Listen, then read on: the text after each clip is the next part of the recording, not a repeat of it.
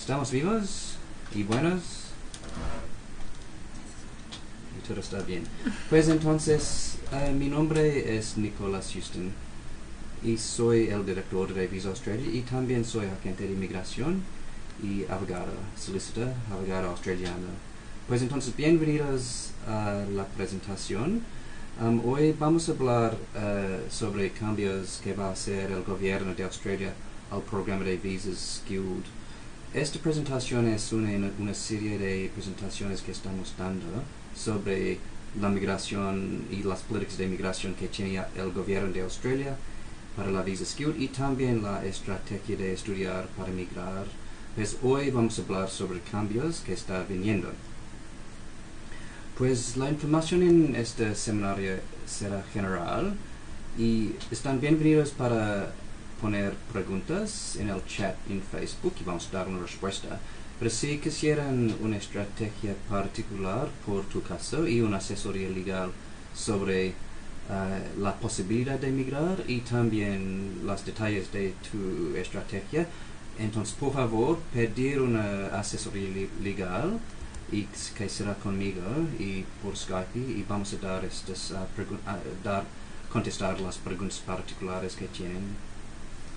Okay. Bueno,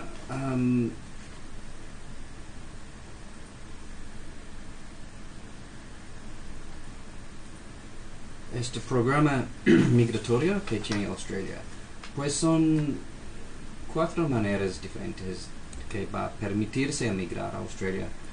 Primero, las empresas pueden patrocinar personas para visas permanentes. Debe que tener una oferta hecha por una empresa australiana y también que tiene esta voluntad de dar el patrocinio. Entonces es un proceso legal para solicitar la visa patrocinada, pero más es una pregunta práctica. ¿Cómo pueden obtener una oferta por una empresa que va a dar la nominación?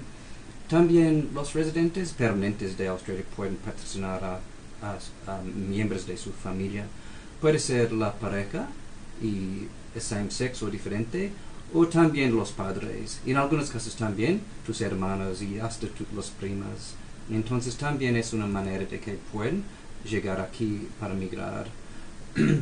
Hoy vamos a hablar sobre la visa Skilled y el programa de visa Skilled permite personas que tienen calificaciones y experiencia laboral que están en demanda a migrar. Entonces no debe que conocer a Australia, no debe que tener una oferta de trabajo aquí o tener familias aquí. Pueden migrar como personas independientes por el programa de visas Skilled. Y también hay una clase de visa para los que están buscando el refugio. Okay, entonces es una manera también de obtener la residencia. Pues hoy vamos a hablar sobre este programa de visas Skilled. Okay. Pues entonces, para solicitar una visa australiana de cualquier tipo, es un proceso legal bajo la ley migratoria. Okay. Este Parlamento de Australia hace las reglas y son muy detalladas. La Dirección de Inmigración es la agencia que maneja el sistema y su rol es ser el juez y hacer decisiones sobre solicitudes. Y la solicitud está nada más que la evidencia que satisface los requisitos legales y si eres elegible, preparas un buen solicitud, el juez debe que otorgar la visa. Pero si no son elegibles o la solicitud está mal, el juez debe que rechazar la solicitud. Entonces hay una certeza en el sistema que está muy importante. Pues el problema es que también hay muchos cambios siempre al sistema de ley y las políticas del gobierno. Por ejemplo, muchas veces las listas de ocupaciones cambian y las ocupaciones que están en demanda entran a la lista y salen si la demanda no está ahí. También en las políticas de los gobiernos estatales, por la nominación estatal, siempre hay cambios. Entonces, cuando hacen la solicitud para la visa, deben que manejar estos cambios como parte de la solicitud. Entonces, lo que vamos a hablar hoy es cambios anunciados que van a tomar el efecto en noviembre de este año. Son cambios en este programa de visas skilled, y recuerden que las visas skilled les permite migrar sin que tener otros contactos en Australia. ¿Y qué son los cambios o por qué van a cambiar el sistema? Pues el gobierno de Australia cree que hay una congestión en Sydney y Melbourne y las otras ciudades grandes aquí.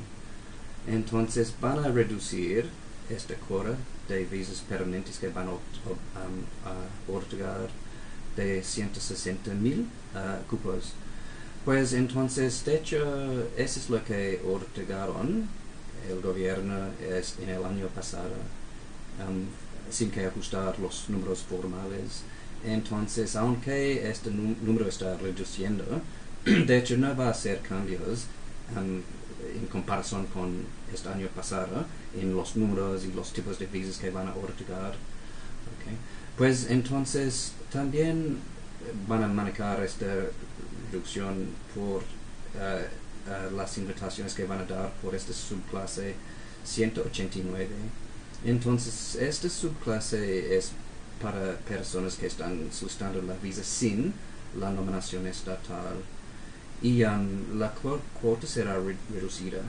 Okay. Entonces, para solicitar la visa debe que recibir una invitación. Entonces no van a dar más o muchas invitaciones para esta visa. Pero lo que van a hacer es aumentar los números de visas que van a dar para personas que quieren vivir y estudiar en una región de Australia. Entonces, para apoyar este cambio de políticas, van a crear 2 visas nuevas, regionales. Y entonces es porque creen que las ciudades grandes están sobrepobladas. Ese es el punto de vista del gobierno y no de Visa Australia o de mí. Entonces van a animar a la gente para solicitar visas para vivir en las regiones. Y entonces esos serán los cambios que van a pasar. Pero, ¿qué es la definición de Australia regional? Está muy interesante, de hecho, porque obviamente no incluye Sydney, Melbourne, Brisbane, Gold Coast o Perth, pero va a incluir, por ejemplo, Canberra. Okay? Canberra es donde vivimos, es la capital, equivalente al Distrito Federal, por ejemplo, pero también es una región. Y Adelaide, en South Australia, también es una región, la capital de South Australia.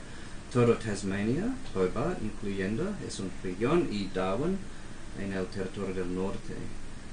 Okay, entonces, aunque debe que vivir en región para solicitar las visas regionales, está muy amplia la definición. Pues entonces también va a hacer cambios en este programa para los estudiantes internacionales. Entonces ahora, si estudian en este nivel universitario en Australia por 2 años, pueden solicitar una visa que se llama Post-Study Work Visa o Graduate Visa. Y eso es una visa en donde que pueden trabajar por 2 años en Australia. Entonces, por ejemplo, si vendrán para estudiar una maestría de 2 años, de hecho es un plan de 4 años. 2 años con la visa de estudiar y pueden trabajar 20 horas a la semana y tiempo completo en las vacaciones con la visa de estudiar, y 2 años con la visa Post-Study Work. Okay. Pues entonces, si hacen los estudios en una región de Australia, va a recibir una visa de 3 años, de visa graduate por 3 años. Entonces también es una manera de atraer a los estudiantes a Australia, pero no a Sydney, Melbourne, Brisbane, etc., pero a las ciudades pequeñas, no pequeñas, pero las regiones.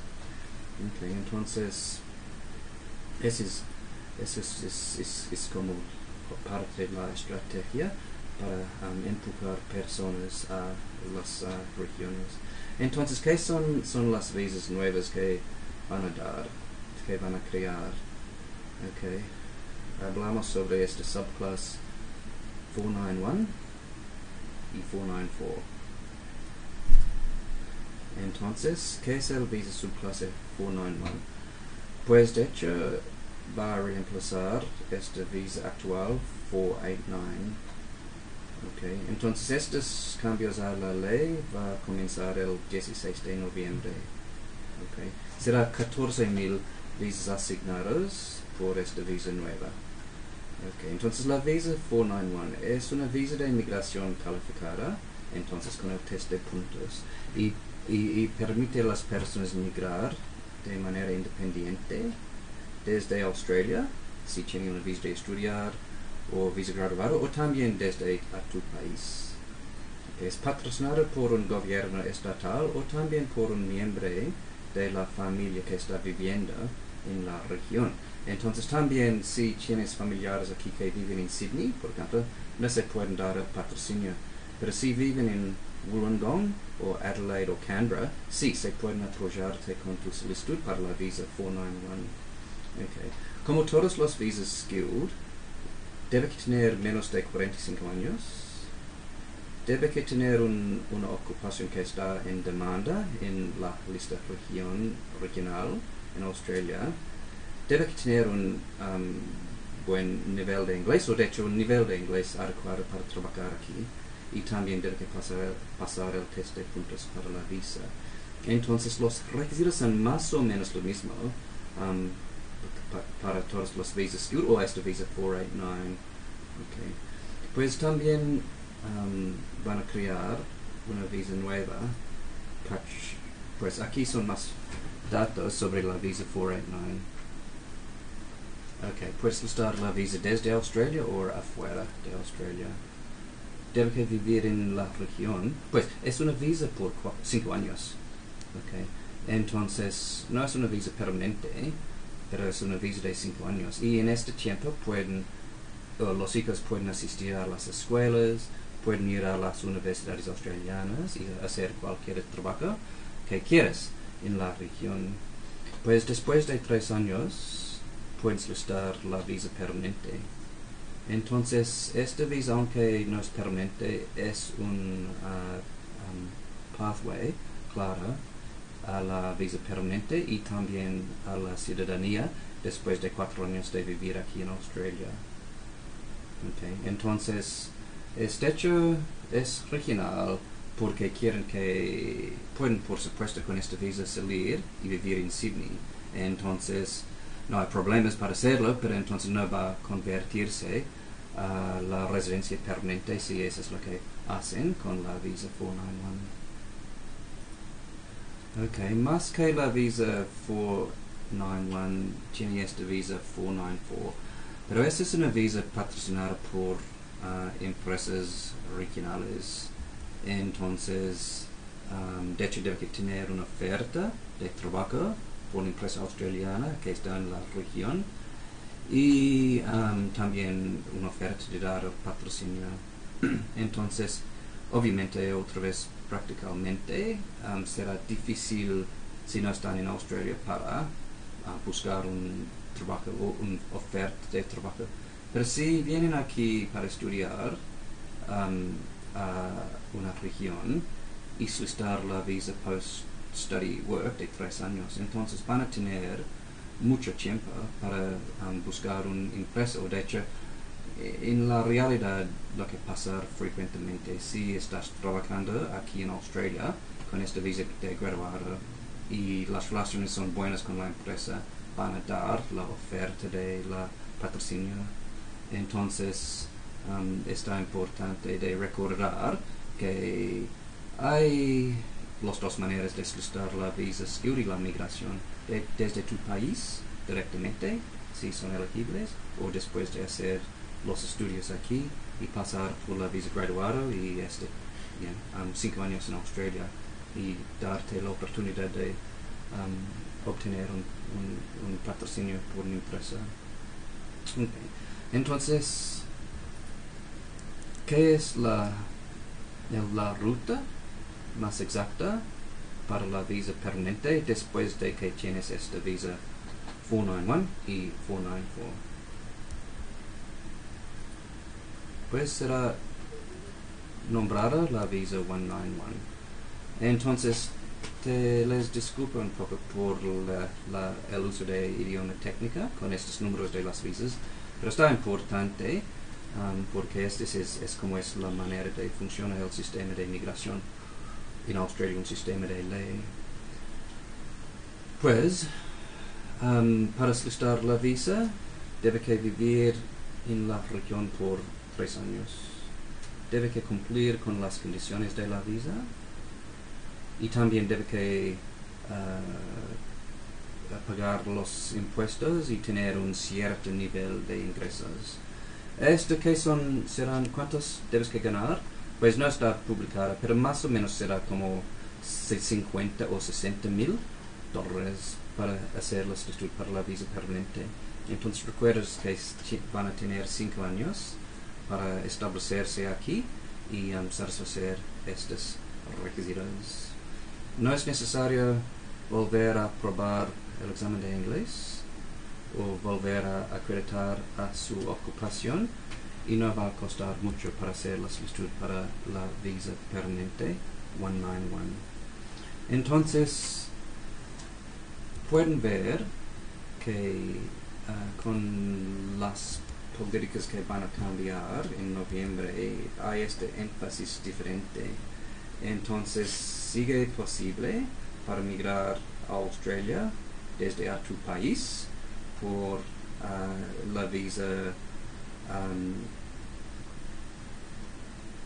491, y también pero será a una región, y también hay mejores pathways para los que van a estudiar o quieren estudiar aquí, porque si van a estudiar en la región va a tener mejores opciones en noviembre que tienen ahora, y pathways más seguros para lograr la residencia y también la ciudadanía australiana. También van a ser cambios en el test de puntos para la visa, y son tal vez un poco curiosos los cambios que van a pasar. Primero, otra vez van a obtener más puntos por la nominación estatal o patrocinio para la familia, y otra vez es para apoyar el cambio de la política para empujar personas inmigrantes a las regiones de Australia. Pues más hay un valor en tener una pareja, pero una pareja buena, de hecho. Como la pareja puede ser casados, unión libres, o sexo diferente, no importa. Pero si tu pareja puede ser acreditada en una ocupación que está en demanda, entonces van a recibir 10 puntos extras en el test de puntos para la visa. Si tu pareja no puede ser acreditada pero tiene un buen nivel de inglés, no es un super buen nivel, pero un nivel adecuado para trabajar aquí, va a recibir 5 puntos.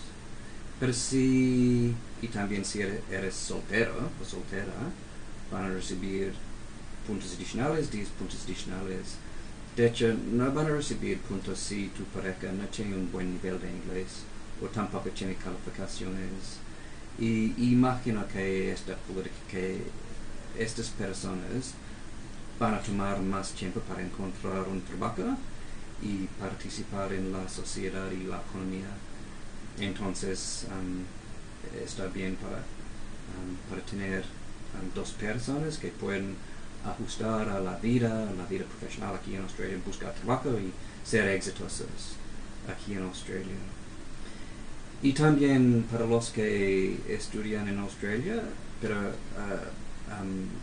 calificaciones técnicas de ciencia, tecnología, que es computación, ingeniería o matemáticas, van a obtener puntos adicionales. Entonces eso también puede tomar en cuenta si están pensando de estudiar aquí, y hay muchos cursos y son muchas opciones, pero una de las calificaciones técnicas van a producir puntos adicionales en el test de puntos para la visa. Sigue este programa, entonces van a recibir puntos para la edad, experiencia laboral, nivel de estudios, inglés, estudios australianos y habilidades lingüísticas adicionales para si eres un intérprete. Entonces también va a recibir puntos adicionales. Entonces estos cambios en el test de puntos va a comenzar el 16 de noviembre 2019. Okay. Pues entonces, just para antes de que hablamos sobre estudiar para migrar, just quiero reexplicarles cómo es el sistema de visas, porque estamos hablando sobre cambios, entonces tal vez muchos de ustedes no están bien informados o suficientemente informados para entender lo que está cambiando. Entonces, just para redeclarar qué es el sistema y cómo funciona, voy a tomar algunos minutos para una explicación básica. Entonces, recuerdas que el gobierno de Australia está buscando gente que tiene calificaciones y experiencia laboral que está en demanda en Australia. Entonces, la realidad es que la tasa de desocupación en Australia está muy baja y no se pueden encontrar las empresas personas suficientes para tomar la oferta en algunas ocupaciones. Entonces el gobierno está buscando gente calificada de todo el mundo para entrar, para ocupar estos puestos de trabajo que están disponibles. De hecho, entonces estos requisitos para la visa está enfocado en encontrar personas que están listas para trabajar. Entonces, la idea de este programa de migración no es que ustedes vienen para manejar un taxi o un Uber para 5 años, pero pueden encontrar un trabajo en tu área en un tiempo corto. Entonces, porque las reglas deben que tener un nivel de inglés adecuado para trabajar, edad, jóvenes, más o menos de 45 años, para mí son jóvenes, calificaciones formales y experiencia laboral. Entonces está muy bien para ustedes. Y también la historia de nuestros clientes, y hemos trabajado con personas de América Latina por más de 15 años, es que están muy exitosos cuando llegan en Australia con la visa skills. Son bien preparadas y son puestos de trabajo aquí disponibles. Y bueno, está muy exitosa la experiencia de nuestros clientes. Pues también desde la perspectiva del gobierno de Australia, bueno, estamos recibiendo muchas personas con muchos talentos y mucha experiencia.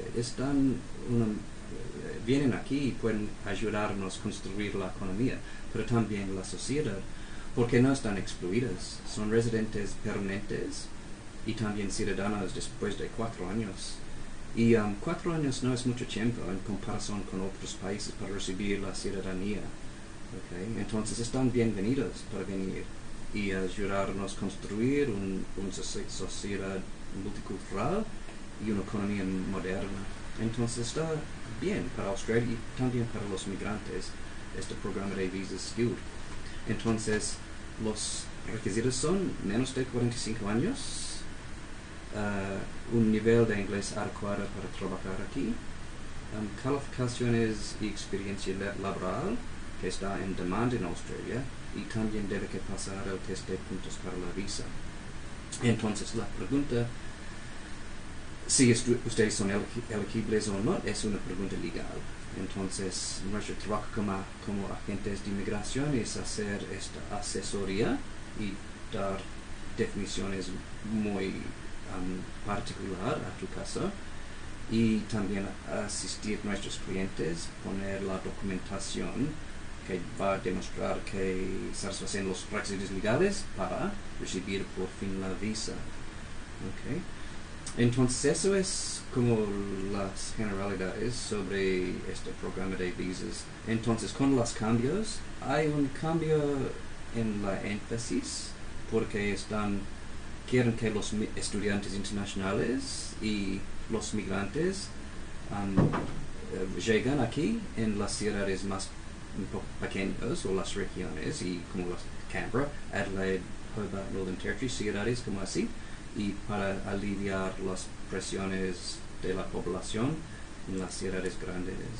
Pero es como un cambio de énfasis y no es un cambio en la estructura de este programa de visas. Y también sigue estas políticas de estudiar para migrar. Entonces, si no eres elegible para aplicar la visa desde a tu país, entonces puede ser porque no tienes este nivel de inglés que va a perder los australianos, o tal vez porque falta experiencia, o tal vez porque tu ocupación no está en la lista. Entonces pueden venir para estudiar, y puede ser por 12 meses o 2 años, dependiendo de las calificaciones que tienen. Pues entonces es una manera de que pueden solicitar la visa skilled desde Australia, sin que regresar a tu país. Ok, entonces, ¿qué son algunos de los factores que pueden afectar la capacidad de solicitar la visa después de los estudios? Y antes de que hablar sobre estos factores, también quiero mencionar que con la visa de estudiar puedes trabajar 20 horas a la semana y tiempo completo en las vacaciones. Entonces está bien porque la mayoría de los estudiantes están trabajando y es una vida fuera del instituto educativo, es un taller para mejorar sus niveles de inglés, es un contexto social, tiene amigos y enemigos en sus lugares de trabajo y están ganando todos los australianos y con esto pueden cubrir el costo de vivir aquí. Entonces es un política muy importante. Y si hacen una maestría y tienen una pareja, la pareja puede trabajar tiempo completo, que puede ser muy significativo para formar el presupuesto y pagar para los estudios. Okay. Y si estudian por 2 años en la universidad, pueden solicitar la visa Post-Study Work Visa, que es una visa de 2 años, y si estudian en la región, será 3 años. Entonces, si vienen, por ejemplo, para estudiar en Canberra, en la universidad, es un proyecto de 5 años. 2 años con la visa de estudiar, con el derecho de trabajar aquí, y 3 años con la visa regional, con la visa graduada. Okay. Bueno, entonces, pero para dejar abierta la puerta para la migración después de los estudios, ¿qué factores pueden afectar la capacidad? Pues entonces, la ubicación física. Okay. Debe que ser en una región para solicitar las visas regionales. Okay. El nivel de los estudios. Pueden venir para estudiar inglés, un curso vocacional o un doctorado. Okay. Entonces van a recibir puntos adicionales o diferentes para estos niveles de estudios. La duración del curso puede ser 12 meses. Y eso es si tienen calificaciones y experiencia en demanda en Australia. Entonces pueden venir para estudiar por 12 meses y luego solicitar la nominación y la visa. O puede ser de 2 años. Okay. Es importante que lean y entender qué ocupaciones están en demanda aquí, porque si debe que estudiar en una ocupación, en algunos casos vinculada, o un curso vinculado con una de estas ocupaciones. Okay. Entonces, cuando hacemos la asesoría siempre tratamos de encontrar una ruta a la visa permanente desde a tu país, pero también vamos a tomar en cuenta la experiencia y calificaciones que tienen, de hecho, para asesorar el mejor curso y opción para obtener por fin la residencia aquí después de los estudios. Ok, pues entonces eso es el contenido formal del evento. Y quiero hablar un poco más sobre nosotros en nuestro trabajo. De hecho, somos agentes de migración y abogados aquí. Entonces, como estaba explicando, nuestro trabajo es asesorar a su elegibilidad y poner una estrategia. Y luego es para trabajar con nuestros clientes, para construir sus estudios bien fuertes y que van a ser, esperamos, exitosos por fin. Okay.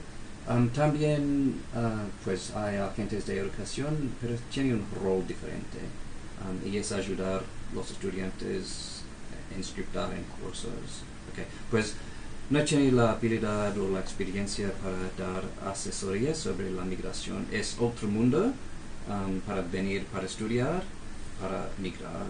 Okay. Bueno, tengo 15 años de experiencia. Trabajé por el gobierno, la Dirección de Inmigración en Canberra. Luego fui a México en 2003 para poner visa a Australia. Viví en la Ciudad de México por casi 5 años. Y muchos de nuestros clientes son de México o América Latina también. Y por eso tengo mi pobre nivel de español, por esta experiencia en México. Pero por 15 años estoy haciendo este trabajo con nuestros clientes para empujarlos y tratar de a buscar una solución para la migración. Y bueno, pues tasa de éxito 98%. Okay. Quiero hacer una clarificación. Okay.